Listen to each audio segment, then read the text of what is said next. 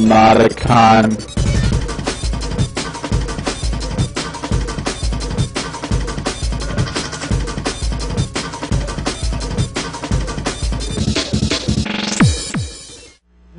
No. That's if I drop my pants. I get $5 more if I drop my pants and work it into the presentation. But we'll see how well this goes.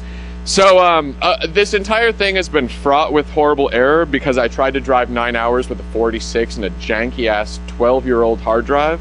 So the actual computer to demonstrate, like, hey, do this and you get a picture, is dead, unfortunately.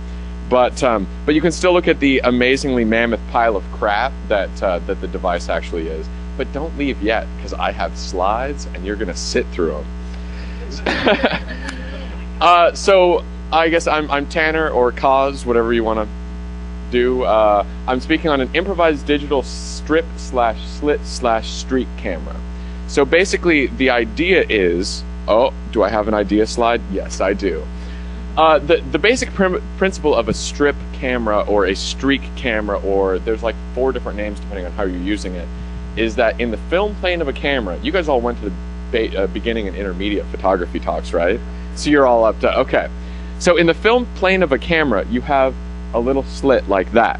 So rather than having an entire area of the negative exposed at one time, you have one little... I fucking hate it when people don't turn their cell phones off. Instead of getting the entire image at once, you just have basically a line. And so what you do is you move film across that line, so perpendicular to the slit. So as a result of this, you get an image over time, which is different in a different way than if you take a long exposure with a camera and you get an image over time because things are blurred. Because at any given point, the film is only being exposed for a short amount of time, but the entire image can span a longer amount of time. So this is vaguely interesting for reasons I'll get to. Find something useful to do with it. So one, and these are my incredibly crappy... Okay, basically it's this incredibly old black and white scanner that only interfaces with an ISA card, which is why I had to drag a 486 here with the drive failure and whatnot.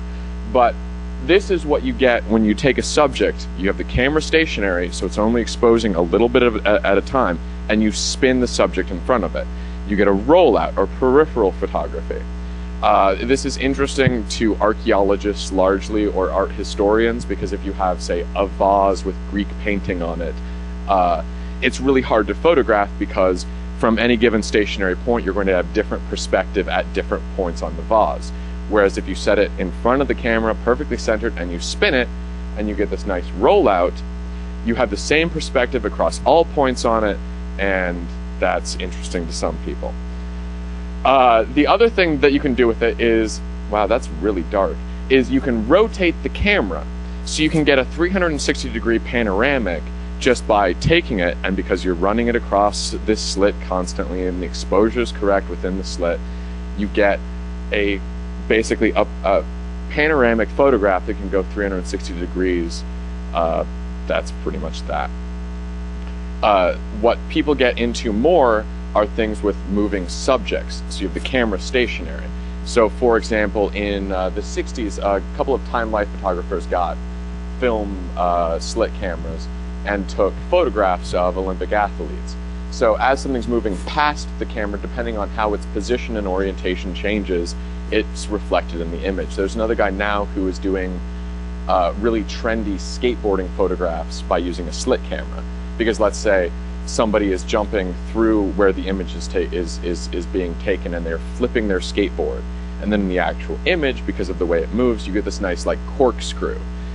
Because basically what you're getting an image of is across time of what they're doing. I am moving very, very fast. Other uses, photo finishes, most racetracks. I'm being required to drink. I'm sorry, hold on.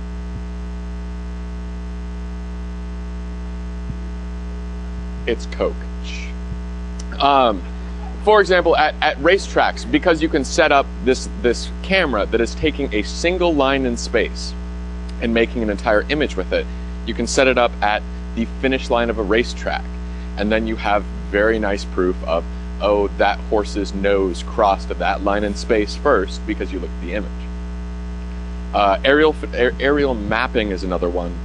Basically, because like for the same reason that if you take an image, let's say from an airplane with a wide-angle lens, you get different perspective at different points in the image. So you're pointing straight down. Buildings on this side, you're going to see the near side. Building is on that side, you're going to see the near side. But if you set it up pointing straight down, as the plane goes over, you're going to get the same perspective on everything straight down. That's all I've got. Blah, blah, blah. I'm actually in competition with Irish for the worst slides of the conference right now, but I really... Did he already walk out? I guess I did sleep. Oh, that's... I feel better about sleeping through his talk. So basically, this is all talking about it in terms of film, where you actually have to rig a mechanism to wind film past the slit in the camera. Well, there's a really common piece of technology that uses just a line and creates an image by taking progressive samples along that line, and that's most computer scanners. You have something like a mirror under a light that moves across your flatbed that puts the image back into a nice little lens that focuses it on a linear CCD. Now, those are bad because generally the scanner does not work continuously. It goes an inch down the image, fills up its cache, it writes it out. It goes an inch down the image, writes its fills its cache, writes it out to the computer, and it pauses. And that's no fun because it's not continuous. But, and unfortunately they don't make modern versions of this, there's the portable document scanner. I'm sure you've all seen them, little handheld thing that you put on something and you roll it down and you're supposed to scan text with it. Well, what that does is, just like a mouse, it has a little wheel with gaps in it, and then it counts how many times it hits a gap, so you can actually control the rate at which it's sampling, which is useful for the previous uses, right. Simply because if you're, say, taking a panoramic, if you run out of space before you get around 360 degrees, that's bad. If you have a ton of space left over, you don't have a whole lot of vertical lines involved, that's bad. So what you can do, and this is the bit where I really wish this was actually working, what you can do is basically take, and this is my amazingly awesome diagram here. Can I hear some oohs and ahs? Nice. What you can actually do is, there's just a gear train here. You hook up a, what? you basically just hook a motor up to it with oh great, I don't even have the fucking variable resistor in the photograph. You basically hook a pot up to it so that you can control the speed at which the motor's turning, and then you can control the speed at which the scanner is sampling, and then you can control exactly how many vertical lines it's taking over the course of time, which is just like controlling the rate at which film is moving across, except since this thing has this nice dial here, on the actual scanner, one side of this is black and one is white. So you're just setting your exposure for the scanner by turning this dial, just trial and error. Don't ask me what the ISO of it is, I never really properly figured it out. And then what you do is you take the linear CCD, which, oh, check that out, I've got a picture of, that's a linear CCD. You're all impressed, right? And you take it and you slap it in the film plane of a camera, and what I've always used is either a Mamiya like twin lens. The nice thing about twin lenses is if the shutter's open, you can still look through it, unlike like 35mm SLRs. Or this is actually an old Kodak Brownie, which really impressed a lot of photography people because they're like, oh, you're mixing technology. Oh, it's like early 20th century and late 20th century. The theory! But it was more that it was free, like the scanner. What? I know, there's very little Girl Scout jokes involved. Although now I feel so bad for not putting a slide in here with the brownie joke.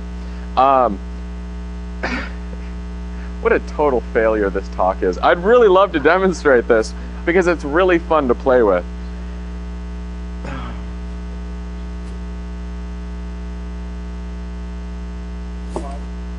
Yes.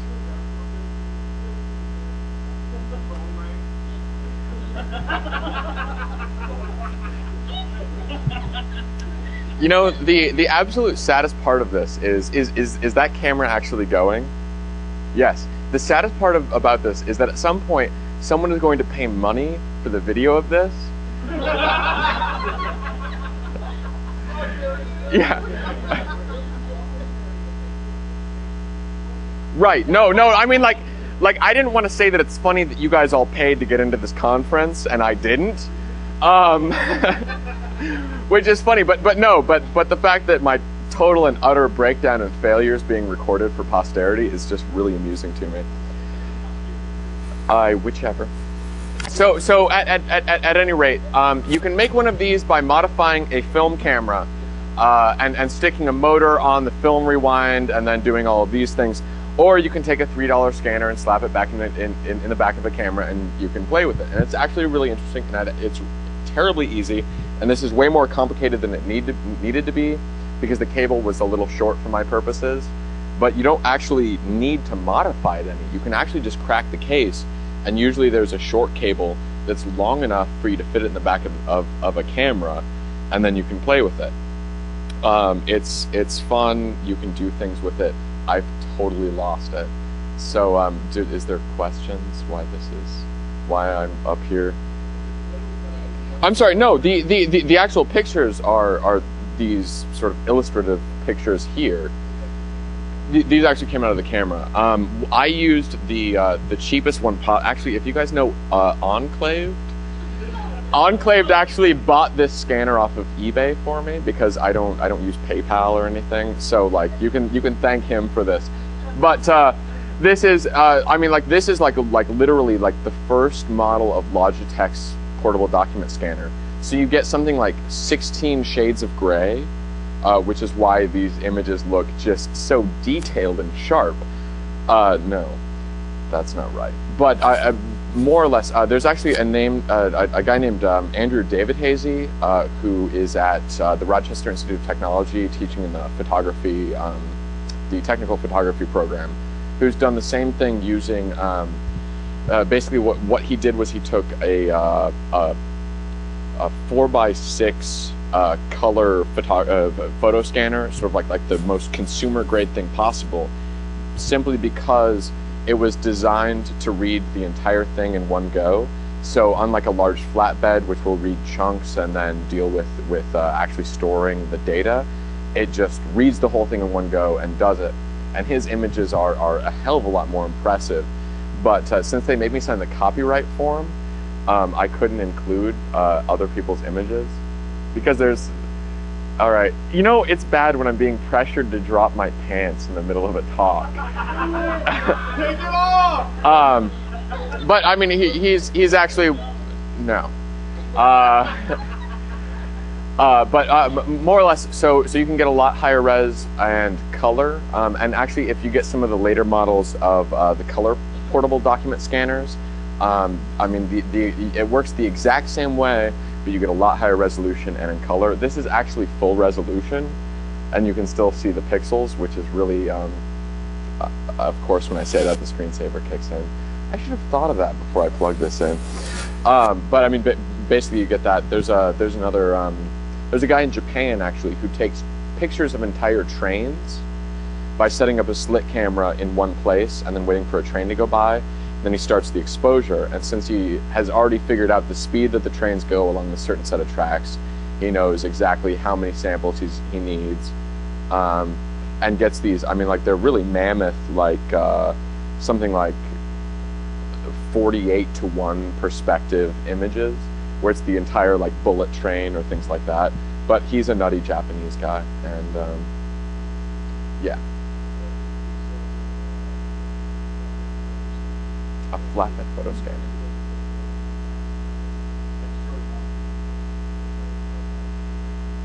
That might actually be the same thing that we use. I was actually looking for one, not for this, but you can make like a 122 megapixel studio camera by getting a 4x5, because I've got a 4x5 view camera, and if you slap a flatbed on the back and use CKMY filters on the front, you get 4 different exposures.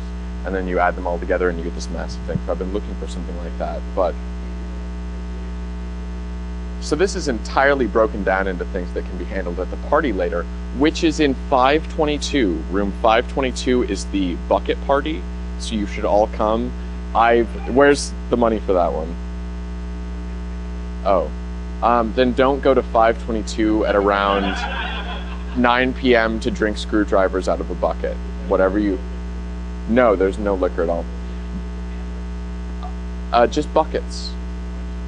Oh, wenches? I don't know about the wenches. What's the time? 7:20? Why, I've taken up my 20 minutes. And now I'm going to turn it over to Gabe here, who is going to speak about platinum printing off of digital files. Oh, well, I'm suddenly less impressed, but no, I'm joking. No metal involved. Sorry, there you go. They want you to speak into the microphone so that they can sell it to people. I want my every move recorded. I'll just put it there. It's easier to Yeah, it's not hard. that people pay $50 if you manage to work with it. Oh. Or $10 if you just drop them.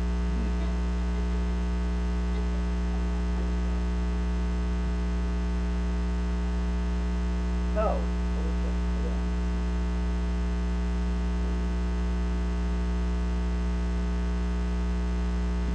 Okay. I'm Gabe Schaefer. These are my big prints you might see around here. They look kind of shiny and metallic because that's what I'm talking about here. There was also a fourth big print of a Dairy Queen, which disappeared sometime in the past 24 hours. If you see somebody walking around with a big metallic picture of a Dairy Queen, I'm looking here. So anyway, a lot of people see these pictures and say, "Wow, how did you make that?" And they don't realize that there are many ways to make prints from digital files. And there's two. I use the microphone. Does this help? Can you hear me now? Okay. All right. So there's two basic ways of creating a print from a digital file. One is to just take a white piece of paper and add some sort of dye or pigment, like an inkjet printer, which I'm sure you're all familiar with. The artistic term for that is giclée, which is French for spray. Yeah. And then you've got your typical laser printers, which use a toner, different colored toners. There's dye sublimation, which uses a fancy technical term called sublimation to transfer dyes into the paper. And then there's a solid ink or wax transfer, which just takes little crayons or ribbons of dye and heats them up so they melt onto the paper. And then the other kind is chromogenic, which is Latin for creating color. And those start out with some sort of white or other colored paper, and then something is applied to them and color is created.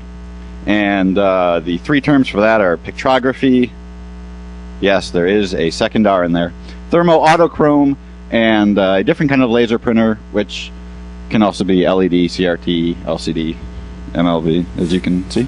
All right, so you might think, why inkjet? Why not inkjet? Well, inkjets are cheap, they're readily available, they can print on pretty much anything from birthday cakes or boxes on an assembly line, and you can use lots of different colors. You can have an 8-color printer. But the problem is ink is expensive, typically more expensive than the finest champagne. That's by the ounce, not by the glass. And your typical cheap printer that you'd have at home yields not so good output, and even the fast ones are slow because it's got to make each one of those billions and millions of dots individually. And you see I have a picture here of a very, very large printer. That's called a Durst Row 160. What, the Durst? Well, pretty much everything degrades over time. If you're familiar with the iron death of the universe. Now, anybody who wants to hurt her can find her in room 522 at 9 o'clock. Okay, so printers can be cheap. They can be expensive. $250,000 for this guy right here. If you really want one of those, I don't know if they sell those big ones on eBay. But anyway, you know, a print from one of those might cost $1 and take many minutes to print. If you've ever tried to print, you know, a whole bunch of them at once, you got to wait a while. All right, laser printers, like you typically see, they have toner.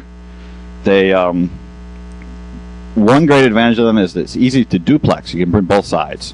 That's one of the pretty much their only advantages for printing photos, because they're not photo quality printers. The toners don't, you know, they're designed for making pretty graphs and stuff, not photos. And your laser printer might cost $500,000 to $10,000. You're still paying about $1 for an 8x10, but they're not that fast. Okay, now dye sublimation printers. These are actually very common for printing out photos. You might see them at your local grocery store or drugstore. And one cool thing is they can laminate, print gold leaf, not just regular dyes. And here is a picture of one that we have at the lab where I work. It's called a Shinko. And this Kanematsu company makes Shinko, and they make dye sublimation ribbon engines for many printers. But a good dye sub costs anywhere between $1,000 and $15,000. Costs a little bit more than 8x10, $1.25. And the one I showed you takes about 30 seconds to make an 8x10.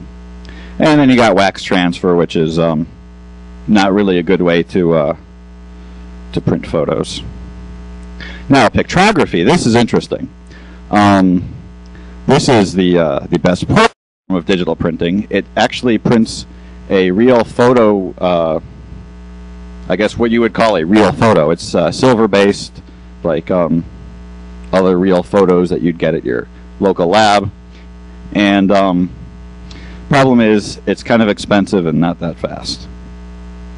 In case you're wondering how it works, Fujifilm invented this, I don't know, 10 or 15 years ago, and it exposes a photosensitive paper to light, but instead of red, green, and blue, it uses like infrared and red light, 750, 640, and maybe 870 nanometers, if you're interested in that sort of thing. And then it uses heat to develop the picture, and then presses it against a white receiver paper, uses water, and you got yourself a print. Problem is, the print cost $2 and took about 1.5 minutes to come out. But at only $4,000 to $8,000, it's a lot cheaper than, you know, an $80,000 mini lab. And more recently, Fuji came out with this thing called thermo-autochrome, which is sort of a whole scale in terms of photo printers. It has no consumables whatsoever. No water, no ink, no dyes, no ribbons, no toners. All you do is you put the paper in one end and prints come out the other end. The problem is they don't make general purpose ones. They pretty much only print on 6-inch paper, and you can't just go out and buy yourself one in the US. And the way that works is it's got 3 layers on the paper. You've got a red layer, magenta layer, and a cyan layer. So to make a print, it passes the print under a heating element, just like a regular thermal printer, and it uses low heat to a yellow, and then it passes the paper under a UV light, which essentially fixes the yellow so that additional heat won't change it. Then it uses more heat to create the magenta layer, passes it under another ultraviolet light of a slightly different frequency to fix that, and then it uses even higher heat to create the cyan layer. And poof, you got yourself a complete color with absolutely no waste. good for the environment, good for Fuji. I don't know why they don't make more sophisticated printers. But the printers aren't necessarily cheap. They run from $600 to $6,000. It only costs about 75 cents for an 8x10, which you'll notice is the cheapest here. But they don't make 8x10 printers, so we're out of luck. Now, the most important part of this thing is really why I'm here, are regular light-based printers. They use what they call an RA4 process, which is the way color prints have been made in labs for probably about 20 years. All you do is you expose paper to light, run the processor, and poof, you got a photo. The problem is exposing that paper to light is tricky because you got to make sure each of your pixels is exposed as just the right color. So, the way these printers work is you have a big roller, you put it in the machine, and you tell the machine, here's the image to print. You give it a TIFF, a JPEG. Some use PSDs or whatnot. So, so the way the light-sensitive paper works is it, again, has 3 layers. One for cyan, one for magenta, one for yellow, which are exposed to red, green, and blue lights. The lights can be created by any number of methods. You could have a thin CRT, which you just press up against the paper, like one line, a red, a green, and a blue line. There are also fiber optic methods, which basically just take a white light bulb, shine it through a whole row of fiber optics, and basically turn each fiber on or off, as the case may be, and as the paper passes under it, and to expose it. Another method, which is starting to come into common use, uses a method just like these projectors here. You shine a light through an LCD or digital light processor, those little micromirror things, to project an image onto the paper. The problem is, if you look closely at these things, you see a little screen door, sort of, because there's a little gap between the pixels. And most professionals don't like that on their pictures. So the best systems use either lasers or LEDs, regular light-emitting diodes, to expose the paper to light. And then the photons knock electrons in the silver to a different energy level and creates what we call a latent image. It's an image, but you can't see it. I guess it's late. So the next part of the process is you take that exposed paper and you develop it. In some machines, the developer is attached right there, and in other cases, you got to take the roll out in the dark, put it into the developer. So the way the developer works is there's a chemical which reduces the exposed silver halides into pure silver, and then the oxidized developer combines with dye couplers to produce colors. You can read it all right here. I wish I had some more cool pictures to show you, but no thanks. I don't drink. So then you end up with nobody told me to prepare for the for drinking. Don't worry, I will be dropping my pants at the end of the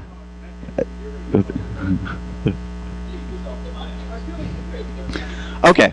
So then yeah, feel free to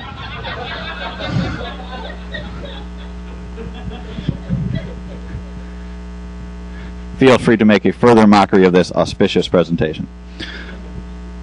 Okay, so take your print, you run it through the developer, you then bleach out the rest of the silver, you wash it off, and bam! 4 minutes later, you've got a perfectly beautiful color photograph. Now, these colors are unfortunately a little bit expensive. They $50,000. They go up to about $350,000. For the bigger ones, and if your printer doesn't have a processor built in, you got to pay $5,000, you know, for like a used one, or $50,000 for a nice big new one. The advantage of these expensive printers, though, is the whole cost is only about 15 cents for an 8x10. which is a lot cheaper than the other ones. You'll notice the other ones went down to maybe 75 cents. These are 15 cents. So if you're going to be doing a lot of printing, this is what you want. And another advantage is they're fast. You can, well, I won't skip ahead. But anyway, you can get 600 8x10s an hour from the one I'll be showing you later, which is a lot more than you're going to get from an inkjet. So here's a little description of how the paper works. You've got 3 different dye layers sitting on top of just a regular white piece of paper, and different colors exposed, different layers, and you develop it, you get your nice pretty colors. This beautiful metallic paper works almost exactly the same way, but the white base includes voids, as Kodak calls them, and that causes a specular reflection instead of diffusion, and you end up with a metallic looking print, which apparently lots of people think is very cool because they invited me to talk about it. Unfortunately, this beautiful metallic paper costs 2 or 3 times as much as the regular paper, and it's very hard to find a lab that prints it. If you're interested, I have a ton of business cards though. So, a lot of people wonder how I made my photos. That includes these big ones here and the ones showing up along a cloak out in the hallway there. So the big ones, these guys, were printed on a machine called a ZBE Chromera 30 and processed on a machine called a Creonite KM3. The small ones, the clothesline out there, those were made on a Noritsu 31 Pro, and it's got a built-in processor. Yeah, well, I just thought you'd be interested in the technical terms. Okay, so these big ones that were made on a ZBE Chromera 30, you've got a picture on the outside of the outside on the left, and on the right side you can see the innards.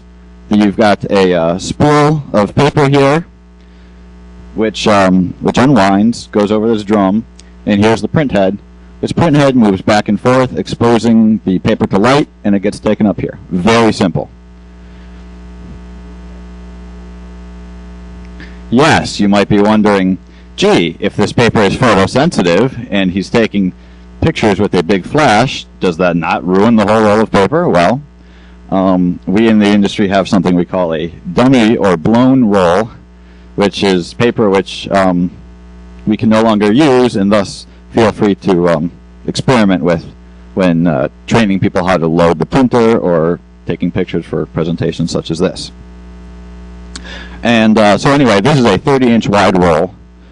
Goes up to 165 feet long, which means I could make a print up to 165 feet long, which are pretty rare unless you've got a slit camera. Yeah, that works. So this very machine only has 4 motors, and like I said, it's very simple, and uses Windows to basically send controls to the motor controller and the LED controller. And so anyway, after you take the paper out of the take-up side here, which ordinarily you would do in absolute darkness, you insert it into this machine called a paper processor. Here we've got a side view, we've got a front view, in case anybody is wondering what it looks like. Now, here is what the inside of it looks like. The paper comes in here, goes down into this tank for the developer, goes down into this tank here for the bleach, and then it goes down in here to get washed. After it's washed, it comes across here. This gap is actually not that big, but it allows me to stand here without blocking that. So anyway, then the paper comes down here, gets blown across a big dryer, and comes out the other end, and it's dry, and you get a nice big fat roll of prints, which you then have to cut up. Cutting it up is not covered in this presentation. The cutting? It depends on whether or not you have a manual cutter. So, yeah. Typically, employ a nice, cheap, illegal alien to do your cutting for you. His name is Manuel. The other option is doing it yourself or purchasing a machine that costs about $15,000 for one that just cuts it up into little strips, which you cut further, or an XY cutter, which costs about $30,000 and will take your huge ass roll of paper and convert it into little 8x10 prints for you.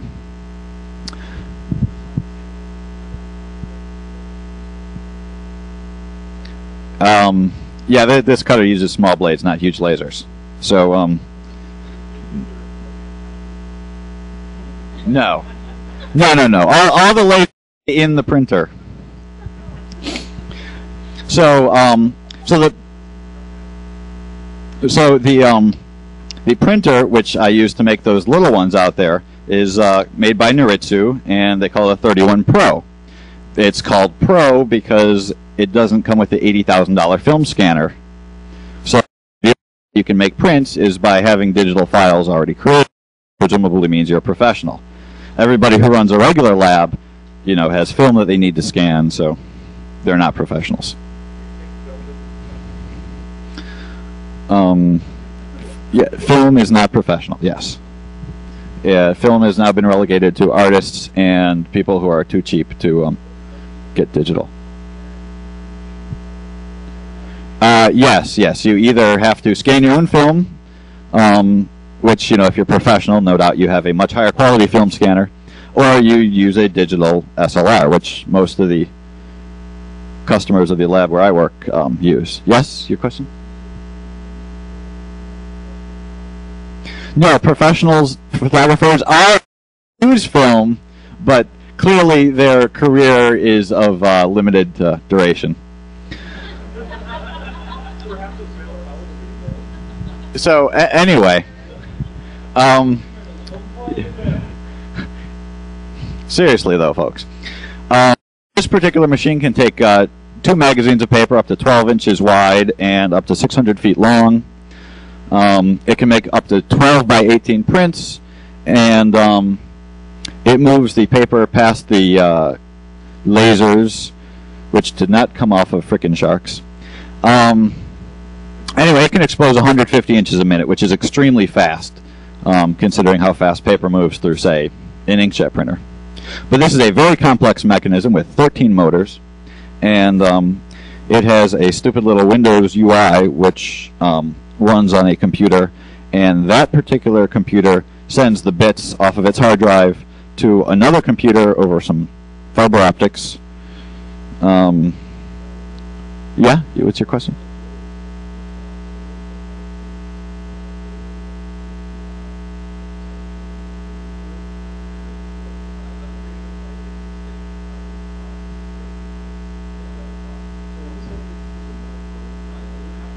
Wait. What are you asking?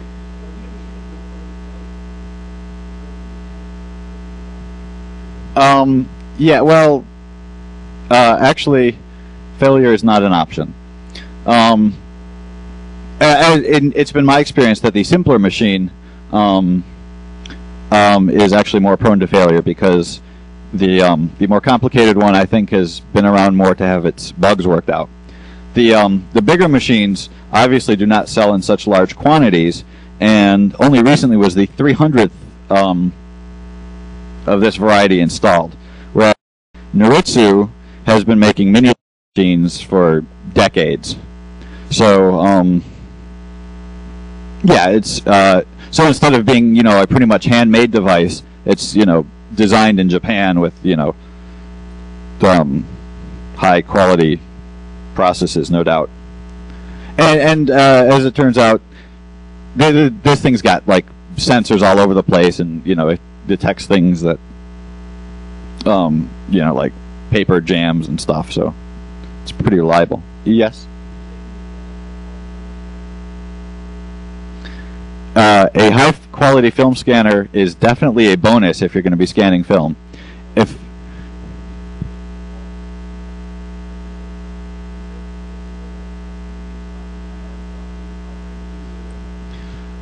the problem with cheaper film scanners, which, I mean, even the one that comes built into this machine, if you're willing to pay an extra 80 grand, is the problem is that it doesn't have the dynamic range.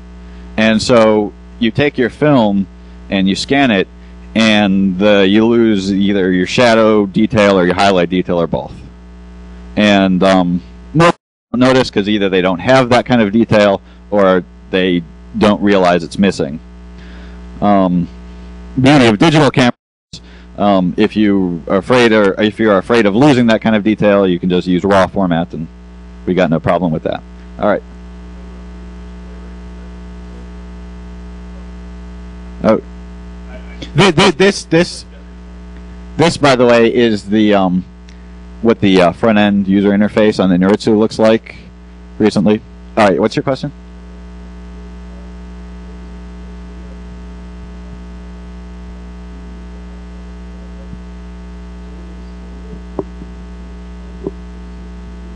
No. No UV or infrared light is actually recorded by cameras, because I mean, unless you have a very special camera, you could see. As it turns out, optics with typical cameras are designed to operate in the human visible light range, and cameras which are designed for IR, which is, as a matter of fact, infrared is very easy to pick up on a digital sensor, and so like professional cameras where color quality is very important go to great lengths to put in expensive infrared filters.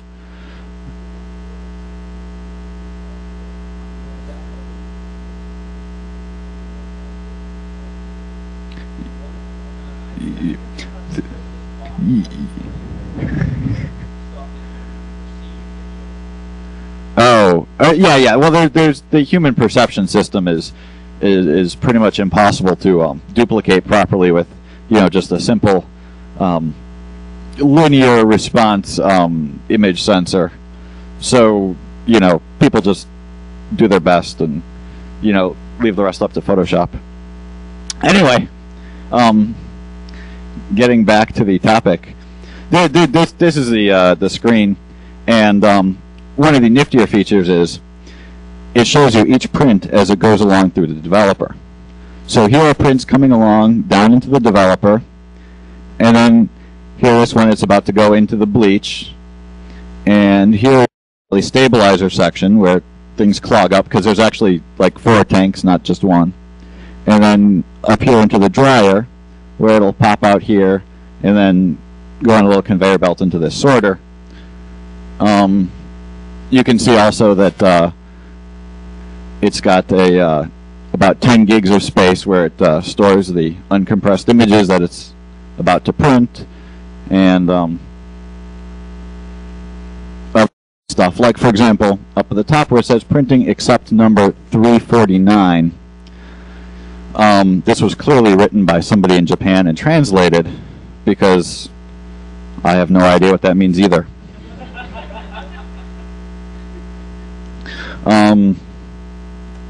Okay, so here is a photograph of the machine in the lab. Over on the left here, you see what is the little operator station. It's got a little PC that you can see in there. Here, let me point it out. PC. Here is the little place where you put in calibration sheets so it can calibrate itself. And here's a little monitor with the interface. That part is okay. It looks like I have 10 minutes here. So the middle part, that's where the actual lasers are on the paper and all the nifty stuff with its 13 motors, and it's 3 freaking lasers. And over here is the processor, and just like we saw on that paper before, you got your little development tank, your bleach tank, your various stabilizer tanks. Here's the dryer section. Prints pop out on here, and you can see these at many places that develop photos. Walmart might have machines like this. Anyway, well, as it turns out, that printer prints on metallic paper or glossy paper, or any other paper that you can get for it. The metallic aspect is simply the little voids in the base of the paper. So here's some innards of the printer. You got some paper magazines here, which get loaded in here. This is where the frickin' lasers are. Paper gets drawn out of the magazine, gets cut a sheet, goes up here, over past here where it's exposed, and these are the tanks of chemistry, which we don't use. So anyway, to wrap things up, here's I thought I'd present some real-world examples of where you'd actually see these different kinds of printers. Inkjets print pretty much everything from cake or actual printers, which print directly onto cakes. They cost about $10,000 or $11,000. You can get them from pieceofcake.biz, I believe. Or you could get kits at home for your own printer, which use sort of edible dyes, and they print on little sheets of sugar. I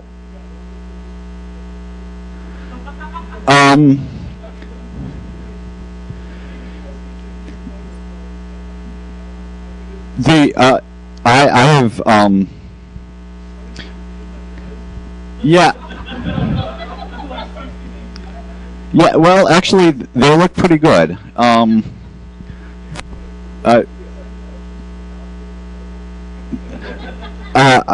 recommend eating the metallic paper.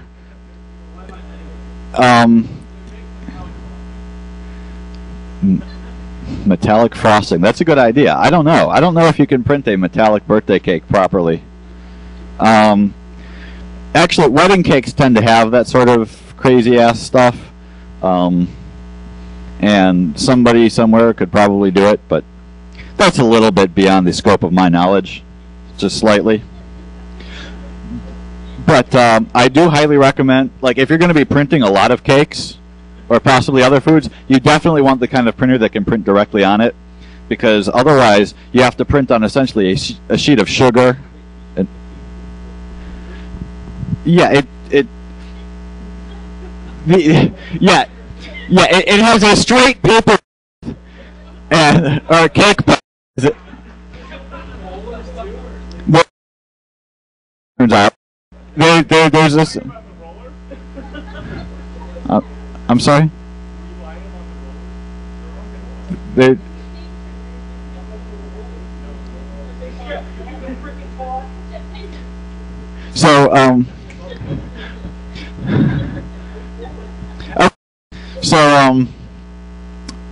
So anyway, you get a much more professional look from the actual dedicated cake printers than from just doing a standard inkjet conversion.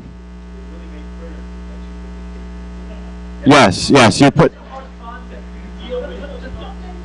Okay, a cake printer costs about $11 for the investment, but once you've invested in it, the consumables are very cheap because it's just essentially the dye, the food coloring based inks. If you're going to do a food printing conversion to a regular printer, you have to keep paying for these expensive, rice paper or sugar paper substrates that you don't want to have to do. So, I'm sorry?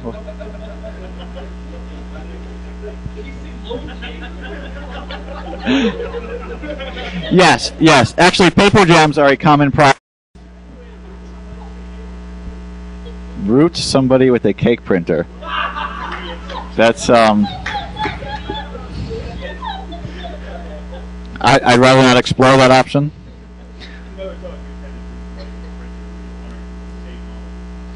Probably not, no. But if you are interested in doing a cake printing conversion, I recommend Canon printers because their ink cartridges don't have any sort of crazy electronics that have to be reverse engineered in order to get the printer to work.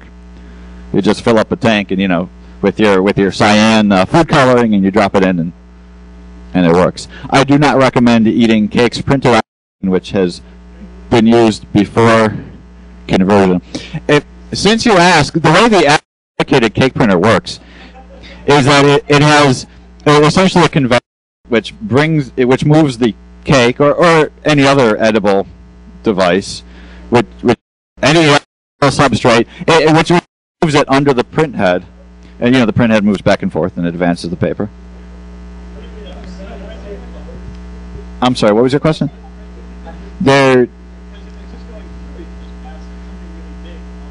Yeah, well, that's slit printing is basically how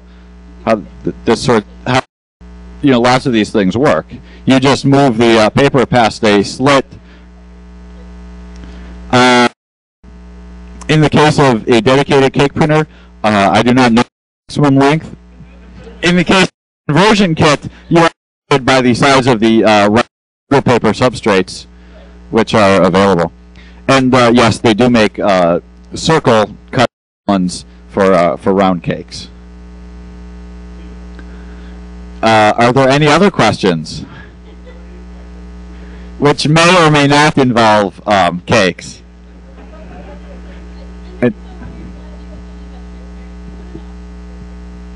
It seems a little miss. Okay, so you want to know about transparencies.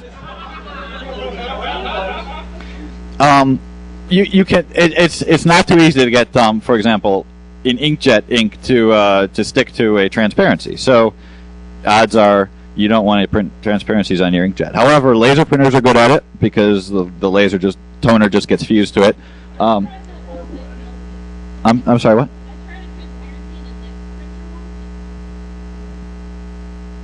In a what printer? The next their old 400 DPI black laser printer. Well, it probably just wasn't using the right kind of transparency material. You'd want one that was designed for laser use. Back in 1990, they weren't that common. 91, I'm sorry, but they were 400 DPI and used perfect. It's a good printer. But nowadays, yeah, laser printers are used for printing transparencies. You can print transparencies with the big RA4 printers, not this. This would have to be specially modified to support it. But this thing can print on transparencies. It just takes longer to develop. And yes, it's absolutely photo quality. The other option is Pictro. This thing right here can also print on transparencies.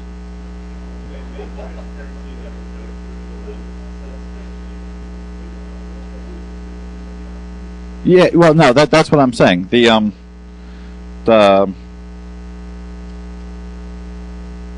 This guy, you can buy transparency paper for it, which works just like the regular paper, only it doesn't have the same white backing, and it runs through the regular chemical processes. It takes longer to develop, but the only big problem with it is dirt. You have to make sure your processor is much cleaner than it otherwise would be. Are there any other? Yes?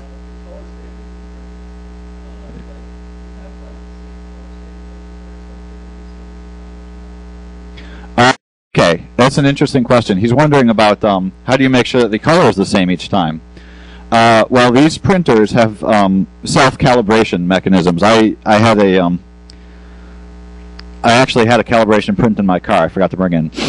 But the way it works is it makes out a standard print, scans it in, and makes adjustments. It's a closed feedback loop, and works very well. And then you have the problem of how do you make sure that both of your printers print exactly the same color, and for that you use an output profiling system. And what's standard for? Oh, you mean like CIE Lab or sRGB? Or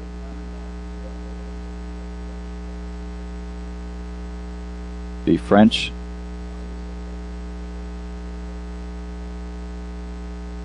Yeah, that's CIE Lab color. I don't necessarily know how they model the colors inside the printer, but it to some degree it almost doesn't matter. It just knows that the paper is capable of creating, a certain darkness of black and it starts at a certain whiteness of white, and then you've got a whole bunch of grays in between, which are translated to translated from the RGB that you give it based on an input profile. So you can just say, okay, well, this has got the input profile of sRGB or Adobe RGB or whatever, and then it translates it into whatever its internal color scheme is.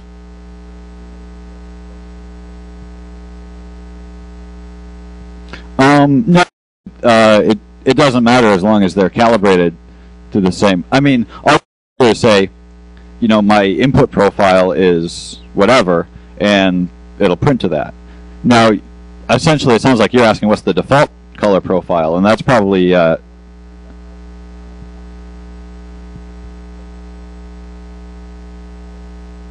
how does the printer know that we see the color the right way? That's just basically a question of profiling. I mean, there are color emitters which measure, the exact.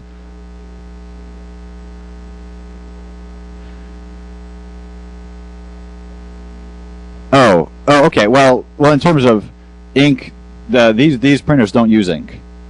They expose paper to light, and well, part of the calibration process is aligning the heads, essentially.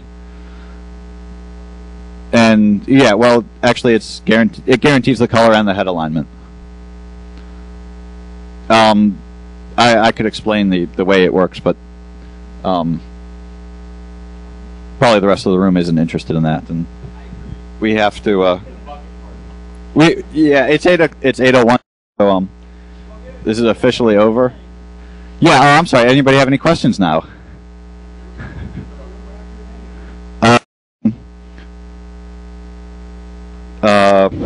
225.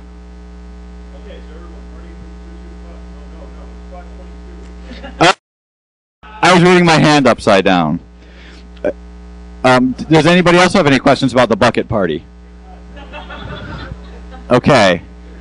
Well, I guess we'll have tonight at 9 o'clock then.